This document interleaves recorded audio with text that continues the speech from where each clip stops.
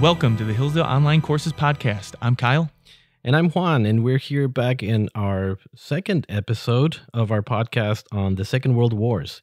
Last week, you heard Dr. Arnn talk about totalitarianism, which was a new form of government rising in Europe, basically the reason why the Allies got together to respond to that rising threat.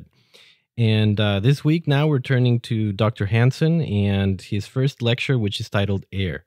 So I think it's really fitting that we begin with air power, especially considering that there's been such a massive transformation in air power in the first half of the 20th century. Dr. Hanson opens the lecture by talking about the end of World War I, right, in which you have pilots in biplanes shooting revolvers at each other. We know that a short 30 years later, right, the Second World War ends with America dropping a nuclear bomb from a plane. That is a massive transformation. And what that does is it leads to a lot of trial and error by the military strategists as they begin this fight, as they start Second World War. And some of the faulty thinking that Dr. Hanson points to is that many people begin to believe that perhaps air power is the only thing that matters, right? That if you can gain superiority in the air, that will overcome the need to be strong in kind of the conventional forces of an army and a navy. Yeah, and, he says that some people consider this transformation in air power the determining factor in the war. Of course, the rest of the course actually might call that a little bit into question, but it is certainly an important point. One of the things Dr. Hanson does is show how the Allies focused on long-range bombings, so planes that could go very long distances, and while the Axis powers couldn't match the Allies on that, so they started developing V-1 rockets and V-2 ballistic missiles, and that proved to be one of the deciding factors in the war. Thank you for tuning in to our podcast on the Second World Wars. If you're interested in learning more from Hillsdale College, you can go to hillsdale.edu/course and sign up for one of our more than 40 free online courses today. And now, Dr. Hanson. I'm Victor Davis Hanson. I'm a senior fellow in classics and military history at Stanford University's Hoover Institution, and I'm a teaching fellow, a visiting professor at Hillsdale College. This is my 15th year that I've had the pleasure of teaching at Hillsdale. And I'm also the author of the recent Second World Wars. And today I'd like to talk about the role of air power in the course of World War II. World War II, of course, is the word we use in America, and it's equivalent to the European or the British notion of a Second World War. There's a couple of things to remember about air power before we begin in earnest. One is that there was an enormous transformation between its inaugural appearance in 1914 in World War I, when pilots in biplanes shot revolvers at each other. In less than 30 years, about 24 years, at the outbreak in September 1st of 1939 in World War II, we had monoplanes, and the speeds had increased from 100 miles an hour to nearly 300, and people were firing about 700 to 800 shots per minute on machine guns, sometimes right through the propeller, sometimes on the wings. And they were carrying bomb loads, in the case of fighter bombers, of 500 to 1,000 pounds, and bombers even far greater. So there was a miraculous transformation in the role of air power. And that created theorists or prophets, air prophets, or architects of air power, so to speak, in the European countries and in the United States as well. Billy Mitchell, Duet, Weaver in Germany. And they were so enthralled by this new weapon that they made a series of astounding predictions, and so much that Prime Minister Stanley Baldwin in the late 1930s said in despair that the bomber will always get through. And it was almost as if assets at sea, navies, and assets on the ground, infantry, were going to be secondary or even irrelevant. The war would take place up in the air. The problem with that is nobody lives up in the air, nobody eats in the air, nobody really can fly. We don't have wings. So what you're doing is transferring labor and capital from the ground up into the air, and there has to be a purpose for that. And the purpose had to be either air superiority or air supremacy. And by that I mean your air forces had to beat the other person's air forces for the prime reason that they could then direct their assets to where things really mattered on the ground, taking cities or territory, or killing people or capturing them on the ground. If you couldn't do that and you only achieved air parity, then both sides were sort of wasting their time in an irrelevant theater. So the purpose was to build more planes and train better pilots to destroy the enemy's air assets, or at least weaken them so you had air superiority. And then the holy grail was air supremacy. That meant that you could put your assets up in the air, they could fly over the enemy's territory, destroy his cities or his armies on the ground, and they would be invulnerable because you had destroyed the enemy's ability to fight back in the air. And that was pretty much the theory of air power in World War II. There's a couple of other very important concepts to remember about World War II in general that apply in particular to air power. The war was known as a series of wars from September 1939 to the invasion of the Soviet Union in June of 1941. And by that I mean they still referred, they being the general public, to the World War I as the Great War. It was only after the invasion of the Soviet Union and 6 months later, the subsequent declaration of war on the United States by Germany and Italy, as well as 4 days earlier, the surprise attack at Pearl Harbor, that it was conceived as a global war that had replaced World War I, and now it became World War II. It's a very important concept, you see, because there was a method to the Axis victories before 1941. Germany invades Poland, Denmark, Norway, Luxembourg, Holland, Belgium, France, and Yugoslavia. And in those 9 victories, there were commonalities. They were all surprise attacks. They were all conducted against neighbors, and they were all waged by Germany and to a lesser extent later Italy against neighbors who were not fully prepared. In other words, they had felt that the war to end all wars that ended in 1918 would ensure perpetual peace. In the case of the British, and the French, they thought appeasement, or the idea of giving in to Hitler or Mussolini, would temper their territorial ambitions.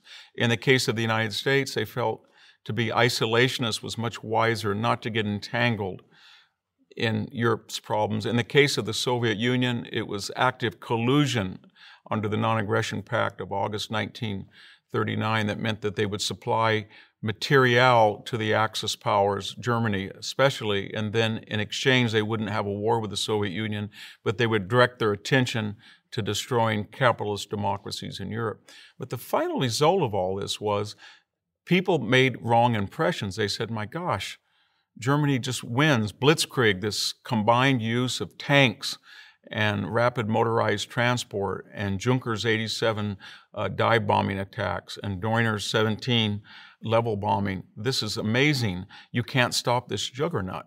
But nobody ever stopped and took a deep breath and said, has Germany's air power, along with its ground forces, has it ever really encountered an enemy that it didn't surprise attack, that was ready for it? Is it able to go vast distances, not just across the border into Poland or into France, but 1,500 miles to the Volga River? Can it reach the United States? Can it reach even Britain, that's an island?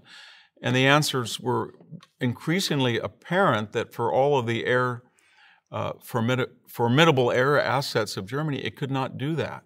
The second general theme of air power in World War II was the Allies, and by the Allies, I'm mostly talking about the alliance that emerged after 1941, and that was the Soviet Union, Great Britain, and the United States. That group of allies emphasized practicality and numbers. In other words, if they build a tank or an airplane, the overriding rationale was, is it durable? Is it easily maintained? Is it easily operated? Is it cheap to produce? In opposition to that, Germany and Japan had a very different concept.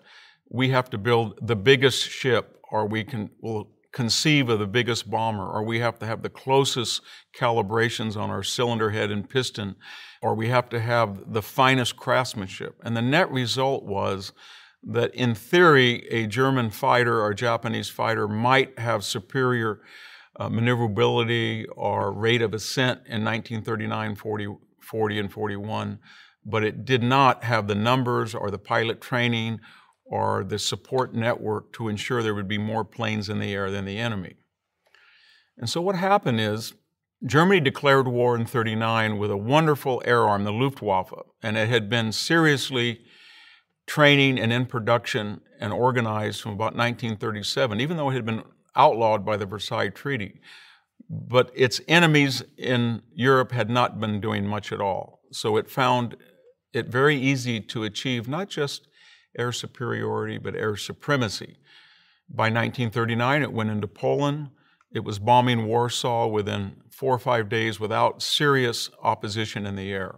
When it went into Denmark, it overran the country in 4 days. Norway was a little bit more difficult because for the first time it encountered elements of the Royal Air Force of Great Britain, but nevertheless it was much closer and it had more assets and it defeated the British in Norway. In the case of France, case of Yugoslavia, the Low Countries, Greece, again, it was fighting a neighbor that was proximate and was surprised and had not fully armed to the extent that Germany had by 1939 and 1940. And this created an aura of invincibility. No one asked in Great Britain or the Soviet Union or the United States simple questions. For example, is the Messerschmitt Bf 109 the superb German fighter that had done so well in Poland, the Low Countries, and the European conflicts around Germany, was it actually superior to any other fighter that Great Britain could put in the air, specifically the Spitfire fighter, Supermarine Spitfire? Was it better than anything the United States had?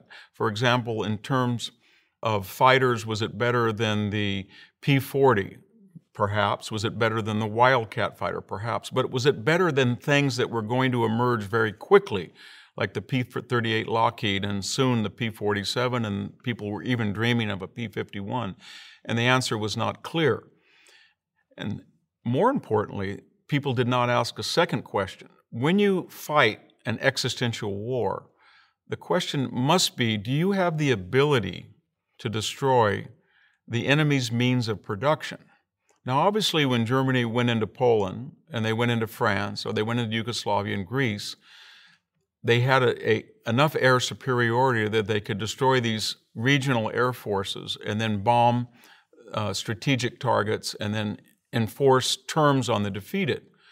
But that was a very different question than saying to the Russians, we have air superiority to such a degree that we can go all the way to Moscow or Stalingrad or Leningrad and destroy your cities. That's a very different proposition. You have to have forward-based fields, you have to have a superb trained mechanics that will go with your airplanes far away from Germany's borders, and you also must have reliable fuel supplies. Can you attack the United States? Can you send a bomber 3,000 miles and hit New York? Can you even bomb London systematically to such a degree that you'll destroy its means of production? And the answer of that was pretty clear by 1940, 39 and 40, the answer was no. And why was the answer of no? If you look at the strategic decisions that were made in air power, the most alarming for Germany was they never built a bomber with 4 engines. Now, of course, they had superb 2-engine bombers. The Junkers and the Dörners and the Heinkel models were all very good airplanes. But a median bomber with 2 engines cannot carry more than 4,000 or 5,000 pounds of explosive. A 4-engine bomber, you can double that load and you can double the range. Why didn't Germany do that? Part of the reason was it was so successful that it envisioned war as one of conquering neighbors in the general vicinity of Europe. And then, of course, other powers would be so impressed or awed, they'd say, we can't defeat Germany, let's come to terms with it. So the United States or Great Britain, the Soviet Union, would make a deal rather than face the onslaught of the Luftwaffe. There was another couple of reasons. The Germans got in their mind early in the 1930s that dive bombing, taking bombers and diving down on the ground rather than going higher in the air, ensured greater accuracy. That was a flawed concept, as you can see, because the idea of taking a 4-engine or 2-engine bomber down to the ground and putting it within range of flak batteries was sort of crazy. And then the third flawed concept was Germany felt that you could put two engines behind each other and on one drive shaft. So you would only have two, what they called nacelles, two engines that were exposed, and that would have less drag, but they would be so powerful, they would sort of have the speed and the efficiency of a four-engine bomber. All of those concepts turned out to be flawed, and Germany went in the war in 1939 without a bomber that could really deliver a sustainable load to Great Britain, at least enough firepower to destroy its means of production. It could not reach the United States, and it could not reach the Soviet Union. And the same was true of Italy, and the same was true of Japan. Italy, in the case of directing its efforts in the Balkans, Japan fighting since 1931 on and off in Manchuria, and then later China, and then later in Southeast Asia. Again, the same formula applies. Easy victories due to surprise attack, superior preparation in the 1930s, and proximity. None of those factors applied to fighting in a whole array of new challenges after 1941, and that was the great distances of the Soviet Union, crossing the ocean to hit the United States, and defeating superior British air power and naval power to conquer the island of Great Britain. And so somewhere around 1941 to 1942, the Axis powers recalibrated, and they said, my gosh, we're now in a war with the United States since December 11th, 1941. We are a war with the Soviet Union since June 21st of 1941, and we never conquered Great Britain. And we have not been able to bomb the enemy into submission, or even in some cases, even reach the enemy. So then what happened? Well, what happened would be then that there were two races, so to speak, concurrent races. In Japan and Italy and Germany, they recalibrated their strategic and industrial policy. Can we make a fighter that is so much better than anything that the Allies have? Can we have a new weapon? Can we have a new bomber that can somehow rectify our tragic mistake of taking on economic, industrial, and military powers beyond our comprehension in 1941? There was an active discussion both in Germany and in Japan that something had gone wrong. These border wars that had been so successful in China, Southeast Asia, Europe, had now blossomed into something they hadn't quite conceived of. And the answer, as we're going to see, is going to be no. They did not build a four-engine bomber. They did not build fighters that were capable of ensuring air supremacy, and they did not train pilots or maintenance crews that could ensure air supremacy. Meanwhile, in the United States and Great Britain and the Soviet Union, there were quantum leaps in technology and industrial production. And remember one other thing, is that the United States was 3,000 miles distant from Europe. Great Britain was always an island. So even though through isolationism and appeasement, the democracies were not really ready for World War II, there were people within them that understood, would there ever be another war, you would have to have a means of hitting a European city that was hostile with bombs from your own home bases, whether it was the United States or whether it would be in Britain. And that created a need for a four-engine bomber. So as early as 1936 and 37, the United States had developed this wonderful B-17 bomber. And Britain had experimented with the Handley Page or the Sterling Short bombers. Again, four-engine bombers were built as early as 1937 to 39 in the democracies, and the Axis had no counterpart to that. And that gave them a head start, because from the B-17 you would get the B-24, and then later the B-29, and from the Sterling Short or the Handley Page you would go to the Manchester, then the Lancaster. So by 1944 and 45, when we talk about strategic bombing, we're essentially talking about an Allied phenomenon. The Axis powers did not have the equipment, the technology, the training, or the expertise, and they simply ceased even trying to do it. As far as fighters go, the same concept holds true, that the United States and Britain, as being island and distant powers, and in some extent the Soviet Union, started to put a premium on distance and concepts like reusable or drop tanks, so that a fighter could have its regular gasoline tank, but also could have one that would drop when it got a sufficient distance and entered combat. So the ranges for Allied aircraft started to exceed 150, 200, 300, 400, 500 miles that were allow them to escort bombers all the way into Europe. And so when we look at the individual fighters on the two sides of the conflict, by 1941, everything is starting to flip to reverse. The wonderful Messerschmitt 109 and the new Focke-Wulf 190 are now being matched in the United States by a P-47, P-38, and especially a P-51 fighter that was superior in every category. In Britain, the Supermarine Spitfire will go through iterations from Model 1 to 9, and very quickly it will match the 109 and the 190 and even become far more versatile. 90% of the aviation fuel in World War II was produced or refined either under British or American auspices. So you had more fuel. If you have more fuel, you have more time to train crews. There will be a 10-to-1 advantage in personnel in the Army Air Forces in Britain, the United States, and the Soviet Union. In other words, they will have more fuel and they'll have more money and more time to train crews, not with 10 or 20 hours, but 50, 100, 300 hours of training before they enter combat. This will all come to fruition about 1943 and 1944, in which the Allies will essentially destroy the Luftwaffe and destroy the Japanese naval and Army Air Forces. It's no secret that Americans are more divided than ever. And it's not just over what policies will improve our great country. No, it's over whether America is great at all, whether America deserves our love. That's why Imprimis is so important. Imprimis looks at the issues of the day from a constitutional perspective, reminding citizens always of our great heritage of liberty. For more than 50 years, Imprimis has featured speeches from the smartest conservative thinkers and writers at Hillsdale events. These days, Hillsdale publishes people like Molly Hemingway, Andy Puzder, Harmeet Dillon, and Chris Rufo. Over 6.4 million American households and businesses receive Imprimis absolutely free.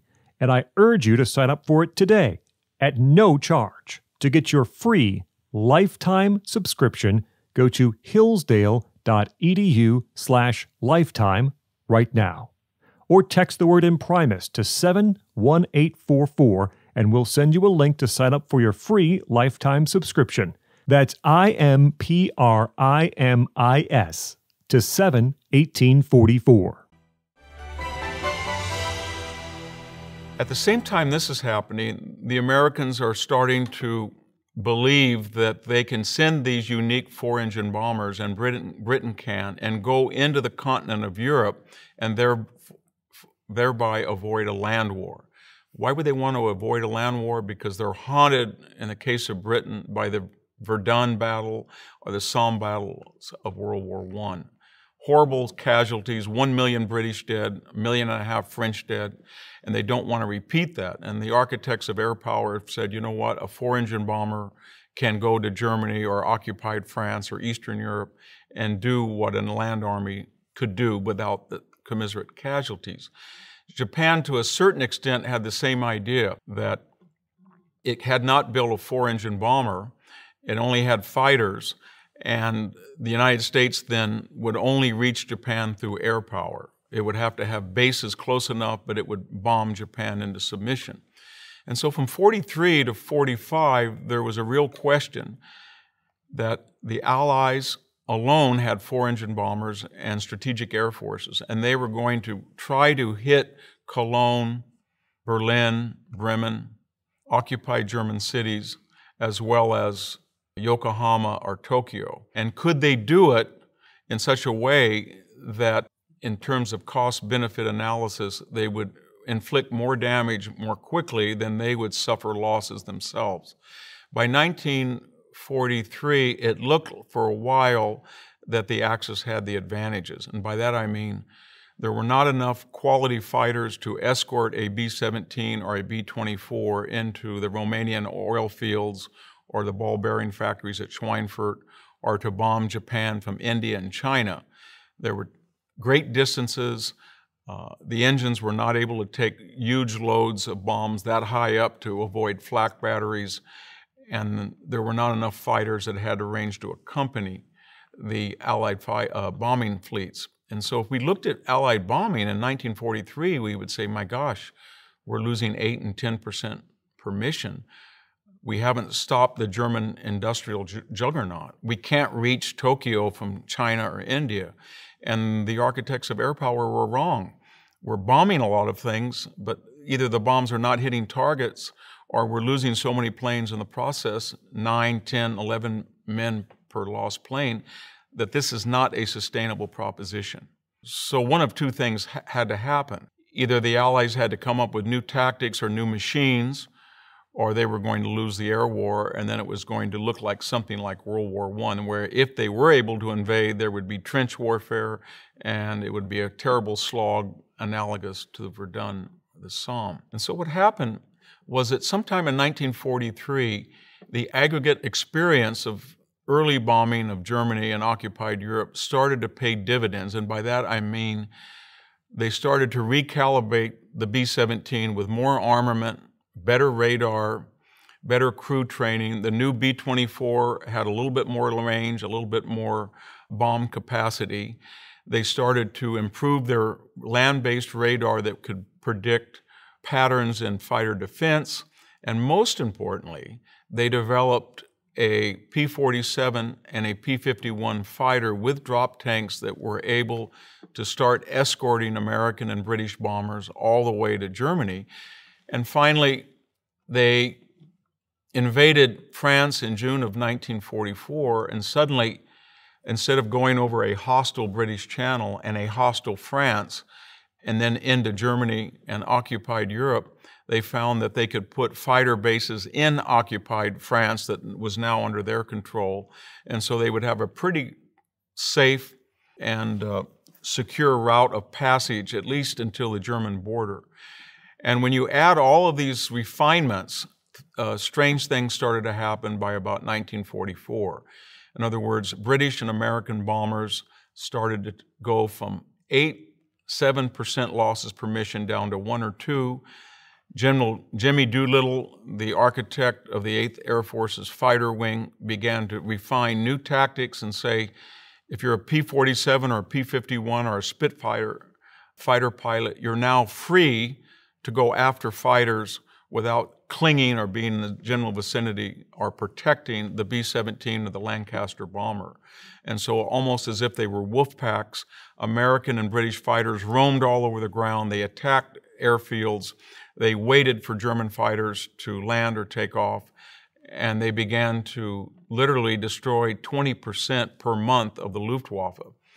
This started to pay off by August of 1944, where a B-17 mission or a Lancaster mission was now pretty free to drop bombs in all of the industrial centers of Europe.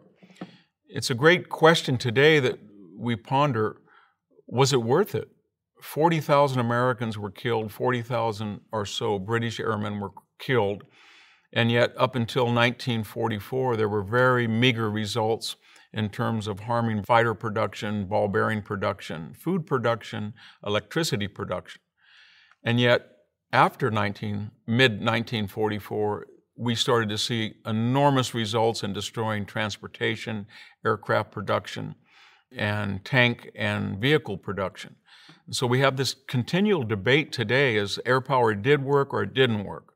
The people say it didn't work. It was 80,000 people weren't worth it. We lost over 5,000 bomber planes. We spent 40% of our military budget, and yet German industrial production kept going. The defenders of air power said, well, we had to make the necessary investments. We lost men and materiel learning how to fly in the proper formation, how to have the proper fighter, the proper fighter tactics, the proper radar. But once we learned that, we destroyed Germany's industrial production. And it's not quite accurate to say it continued to increase in terms of vehicle or aircraft production because Germany really wasn't mobilized until Albert Speer, the czar of German industry, took control of the economy in late 1943. Once he did that, we were destroying the increase in production. And Speer's planned economy was not sustainable. So even though it increased, it did not increase at the rate that it would otherwise have had we not been bombing around the clock. Now, by the end of 1944, air power in World War II was definitely a British and American, and to a lesser extent, Soviet monopoly. So something had to change if the war was going to be salvaged on the part of the Axis powers. And what we'll see in the end of 1944 and the first months of 1945 is a desperate Axis attempt to somehow rechange the relative strengths. Now, they can't do it in terms of production. About 50 miles from where I'm speaking right now at Willow Run, the United States is building a B-24 Liberator bomber at the rate of 1 per hour. And we're going to build over 20,000 four-engine bombers, late model four-engine bombers here in the United States. Of the 800,000 or so airframes, which would be fighters, bombers, and trainers, about 600,000 were built in the United States, and about another 100,000 were built in the British Empire. So about 85 to 90, depending on how we defined a warplane, were going to be built on the Allied side. How then is Germany, and to a lesser extent Italy and Japan, going to redress that imbalance and stop the bombing, in the case of Germany and Italy, of their homeland, and in the case of Japan, of stopping a future bombing attack in 1944? And the answer they came up with was characteristic of Axis thinking. It was going to be superior technology. It wasn't going to be more manpower, more training, more practical weapons, greater industrial production. Remember, at this time, the United States factories in Detroit or Oakland or the Midwest or the South are completely immune from attack. There has not been a serious attack in Great Britain in 3 years.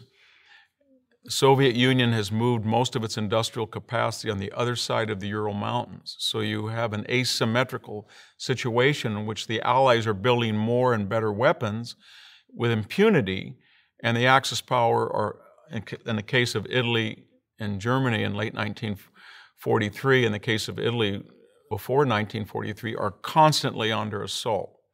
So what did they come up with? Well, Hitler came up with what you'd expect, a bold, almost brilliant, we could say, but completely unrealistic and impractical solution.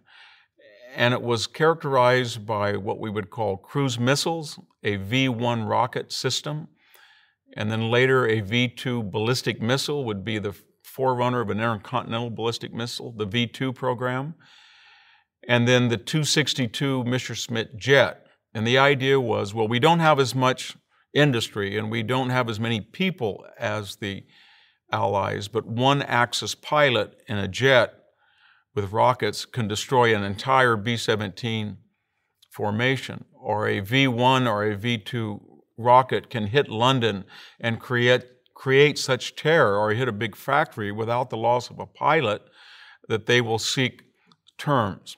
The problem with all of these solutions were that they did not have a plan in the way of the Allies to ask themselves, how much does it cost to deliver a pound of explosive to Britain by a V-1 rocket or a V-2 rocket or a four-engine bomber? And the answer, if they had to ask that question, the answer they would have come up with was, it's pretty cheap to send 2,000 pounds of explosive at 180 miles an hour on a V-1 rocket, or 250 depending on the payload.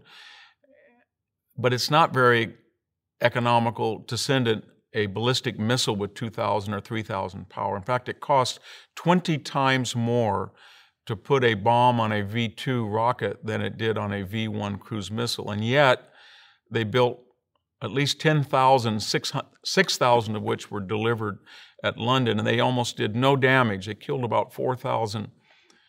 Tragically, they killed about 4,000 British civilians. The V-2 rockets did, but they did no industrial damage. The V-1 killed even more British citizens, but again, they were a weapon of terror. They could not be directed accurately at a British factory. They enraged the British public. They diverted British bomber strength to find V-1 and V-2 fields in occupied Belgium and France and later in Holland, but they did not do damage as envisioned to the British Empire, and they could not reach the United States, and they could not reach the Soviet Union. And yet the money, the research and development cost that went into these terror weapons of the V-1 cruise missile and the V-2 rocket were comparable to the American Manhattan Project that produced the bombs that were dropped on Hiroshima and Nagasaki. In the case of the 262 Messerschmitt jet, it achieved fantastic speeds of 475, nearly 500 miles an hour, which was about 50 to 75 miles an hour faster than any prop-driven plane, whether it was the Mosquito fighter bomber on the British side or the P-51 American that had a superb British Merlin Rolls-Royce engine in it. So in theory, they were invulnerable. You could take a 262, take off, and nobody could catch it. It could dive into a B-17. But the problem, formation and wreak havoc, but the problem was, again, they didn't produce very many. We were producing 10, 12, 15,000 P-51s, P-47s, P-38s, Corsairs, Hellcats in the Pacific, whereas the Germans were only producing about 1,200 jets. They were very hard to fly. They required special fuel mixtures, and they were very vulnerable at takeoff. And so the jet program really, after some initial novel successes, almost was without really major results. In Japan, it was quite different because the Japanese, until late 1944, had not been bombed. Remember, the Japanese strategy had been concentric rings. We're going to have the greater Asia co-prosperity sphere around Japan. So we have islands like Okinawa or Iwo Jima in the first ring, and then we go out to Wake Island, we go into Tarawa, New Guinea, Java, we get to the Philippines, Singapore, Southeast Asia, and China. And what that meant was it was very hard for an American aircraft to find anywhere, whether it was on a carrier, a fighter bomber, or whether it was a strategic B-17 or B-24 or later B-29, anywhere where they could hit Japan. So the American idea was Japan is not going to be defeated until we can destroy its industry, or we can invade the homeland and cut out the heart of this monster.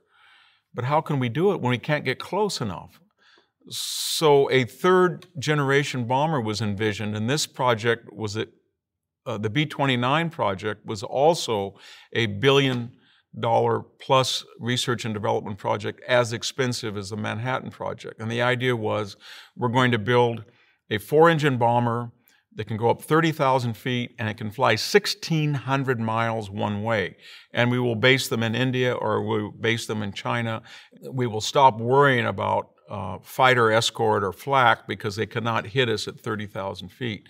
And unfortunately for the Americans, it was a disaster in November, December of 1944 and January and February in 1945, simply because by the time you load a B-29 with 10 or 15,000 pounds of explosives and take it up to 30,000 feet and fly at 1,600 miles over the jet stream of Japan, and you have to import oil by air and gas and lubricants to service a B-29 all the way to India or China, it's too expensive and the results don't justify the cost. So the Americans were in a dilemma. As late as February of 1945, Japan was untouched. And yet people were talking about, we've got to invade the Japanese homeland. So the solution they came up with is, let's use the B-29 from an island that we will take within 1,600 miles. So in late 1944, we invaded the Mariana Islands, Guam, Tinian, and Saipan. We made 7,000-foot coral runways. And by February we were launching 200 to 300 B-29s, and they would fly 1,600 miles one way. So you can imagine the toll on the crews, even though it was a fantastic plane, it had a pressurized cabin, but it still was very hard to go up to 30,000 feet and drop bombs that would blow off course, and we were not getting any results. We were losing a number of crews to pilot error, missing the target, getting lost on the way at night all the way to Japan. And the new plane itself, the engines heated up, and there were 25,000 different parts in the cockpit alone. So it was a new experimental plane that had not been sufficiently tested or tried. And then something happened. In late February, a new commander, General Curtis LeMay, took over the B-29 program. He said, essentially, the cost of a B-29 is like a destroyer. It's not working. The public is bewildered. The military is angry. We're going to do something different. We're going to fly to Japan and take advantage of the jet stream rather than let the jet stream take advantage of us. We're going to take this beautiful bomber, this highly technologically sophisticated bomber, and drop it down to 7,000 feet. People were aghast. They said, you know, a Raiden or Zero fighter can't hit us at 30,000 feet. LeMay answered back, I'm not going to wear out the engines trying to get up that high with that much explosive. In fact, we're not even going to use explosive. Rather than have a bomb blow off course at a 400-mile-an-hour jet stream, we're going to come in on the jet stream very low, and we're going to use a new substance called napalm, which was a magnesium aluminum liquefied gasoline weapon. And we're going to drop these bombs on mostly a wooden infrastructure of the Japanese urban cores, and we're going to let the wind do the work. And people said, well, why did we build a B-29? It was supposed to be a sophisticated high-level bomber. And LeMay said, don't worry, we're going to come in so fast, and we're going to come in at night, they're not even going to know what's going to hit them. And on March 9th and 10th of 1945, LeMay sent over 300 B-29s at a level of about 5,000 to 7,000 feet. They went into Tokyo, and it was the most lethal day in the history of military conflict since recorded history. About 100 to 150,000 Japanese civilians, soldiers, industrial workers were killed in a raging inferno that destroyed about 14 square miles of the Japanese urban core. And from the Mariana Islands, they did not pose the difficulty that India or China did. They could be supplied by sea. Enormous amounts of gasoline could be brought in by U.S. tankers. They were distant enough from Japan that Japanese fighters could not reach them.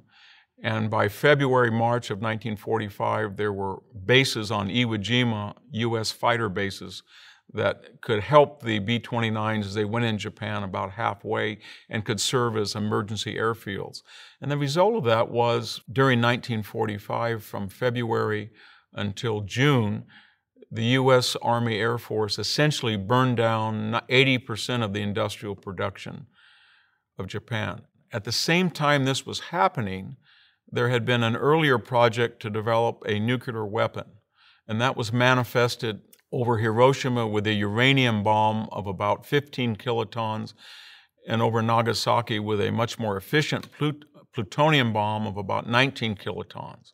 And that meant that the United States now had two different prongs, a very successful conventional fire rating strategy, but a new weapon that was so awesome that it might shock the Japanese into surrender. And remember, the purpose of these bombing campaigns, along with submarine campaigns that attacked Japanese tanker fleets, supplying strategic materials to the homeland, and mining the harbors so that even if they got through a submarine wolf pack, they could not dock because the harbors were mined, was to stop the invasion of Japan. We had gone in to Okinawa on April 1st, and by June, mid-June, early July of 1945, we had secured Okinawa, but we had lost 50,000 casualties. And the Japanese had created a new weapon, a kamikaze suicide bomber, and it was essentially a cruise missile the human brain substituting for a sophisticated computer. And they found that if you took a obsolete Zero fighter and you put a pilot in it that was going on a one-way mission, and he was navigating the plane in a way much more sophisticated than a V-1 or a V-2 rocket even, and he could double the range because he didn't have to come back. He only had to go one way on his fuel supply. And he was either going a few feet above the ocean and was therefore impervious to radar detection, or he was going very high, so when he came out of the clouds, he could reach speeds of nearly 400 miles. It was a devastating cruise weapon. And off Okinawa, we lost about 17 major ships, and we had over 300 attacks on other ships. And the result was we lost about 12,000 dead Marines and sailors on the island and off the island, and 50,000 total casualties. And people in the United States went into panic. If you take the assets on Okinawa and you multiply them by 20 or 30, which we knew existed on the Japanese mainland, over 5 million potential soldiers, 7,000 kamikaze pilots, how are we going to take this island? Are we going to have to give up like World War I and sort of say, let's have an armistice and leave their government intact? And so the answer was, we have to find a weapon that precludes losing 1 million casualties through a land invasion. And that's what was the impetus behind the use of the atomic bombs. I will say at the same time that this was happening, LeMay was, although he knew that there was the 509th Composite B-29 Atomic Squadron, he was very confused about the entire program. He said, wait a minute.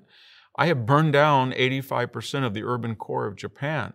You're not going to have to invade. We can stop the Russians from getting into Japan or taking over all of Korea, and they had come in mid-August, if you'll just let me continue my incendiary campaign. And by that he meant, we now have Okinawa. It may have been unwise to take it, it may have been too costly, but we have it. It's not 1,600 miles from Japan like Saipan or Tinian or Guam. It's only 350. And World War II is over with in Europe.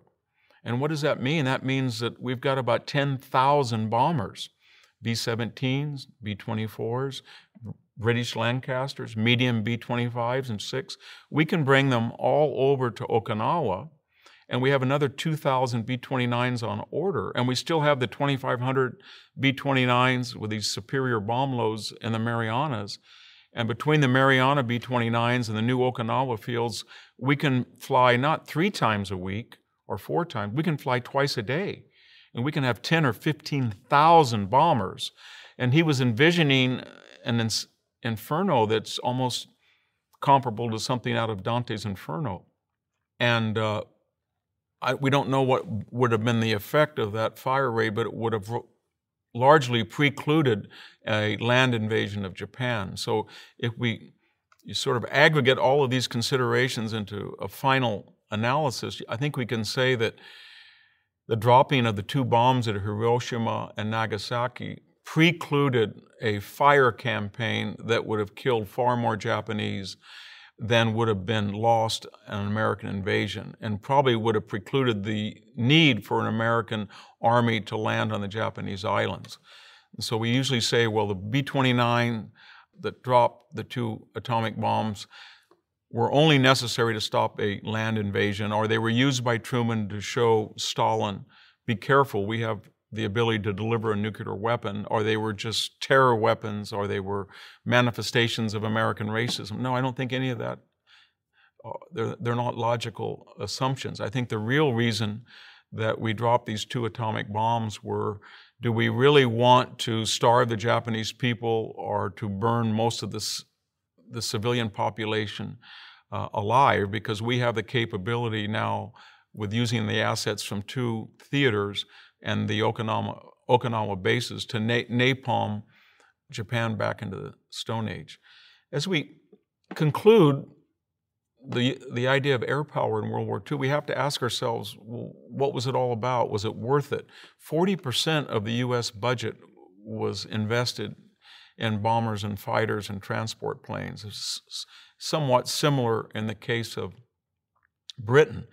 And the answer, I think, is yes, because the way to look at it is Britain fought the first day of the war September 1st, all the way to September 2nd, 1945, and with the surrender of Japan. It was the only country that come in the first day of the war and last to the very last day. The United States from December 8th, 1941 to September 2nd, 1945. But if you look at it that way, the United States lost about 400,000 dead through accidents, disease, and combat. Britain lost a little bit fewer, and yet defeated a far more formidable enemy than was true in World War I. In other words, Germany, Japan, and Italy were far more powerful allies and enemies than had been the Imperial German Army of World War I. And how did they do that? And how did they lose only about 2 to 3% of their entire military forces? And the answer was sea power and air power did one thing. They avoided the need to land in Europe at the very beginning of 1940, 41 in the case of British, and the United States in 42 or 43 in Japan. In other words, we did not do what we did in 1917 in the case of America and the British in 1914. We did not bleed white our ground forces to take the enemy capital and knock the enemy out of the war. We bombed them into submission and therefore precluded an invasion of Japan entirely, and we precluded an invasion of Europe until we were ready to do it in June 1944. So the ultimate verdict, I think, on air power was it was very costly. It did not work too well in 41, 42, and 43, but the Allies gained the lessons and achieved air superiority and eventually air supremacy that by 1944, 1945, it saved thousands of lives, and it was one of the greatest successes of World War II. In our next episode, we're going to see that the twin of air power was naval power. And fortunately for the Allies, they began the war with the world's largest, the British Navy, and the world's second largest Navy, the American Navy. And by the end of the war, the American Navy would have more ships and naval tonnage than all the navies in World War II put together. And as a twinned air power, we'll explain why the Allies won. Thank you for listening to this episode of the Hillsdale Online Courses podcast. If you want to continue learning about World War II or other topics, please visit hillsdale.edu/course. There you can find over 40 free online courses, including American Citizenship and Its Decline with Victor Davis Hanson, C.S. Lewis on Christianity, Ancient Christianity, The Rise and Fall of the Roman Republic, and many more. The courses include additional readings, study guides, fully produced videos, and you can chat with your fellow students on a dedicated forum. Upon completing a course, you will also get a certificate. All our courses are free because we believe that a virtuous citizen is the best defense for liberty. So pursue the education necessary for freedom and happiness at hillsdale.edu/course today. That's hillsdale.edu/course. Thanks for listening.